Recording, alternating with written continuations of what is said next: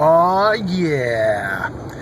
Here I am right now sitting in my car, having just come back from walking a mile with this handsome fella right here.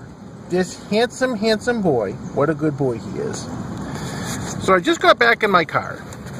Drove back home from the place where I walk a mile. It's probably not really a mile, probably a little less, but you know what? It's close enough. I'm not like in competition, so it's good enough. Got my mail, and in my mail, we saw this.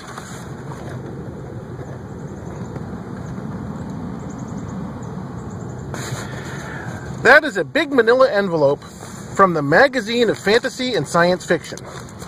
Inside this, well, I'm going to pause for a moment. Inside it, as you can see, are not one, but two copies of the May/June issue of the Magazine of Fantasy and Science Fiction. Now, there's no mention of it on the cover, but let's take a look at the table of contents. What do we see down here at the bottom? The Shadow in the Corner by Jonathan Andrew Sheen on page 200. Let me make my way out to page 200.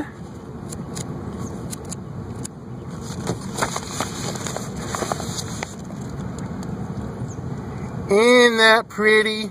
That's awful pretty. Hi, this is me with my ego completely out of control.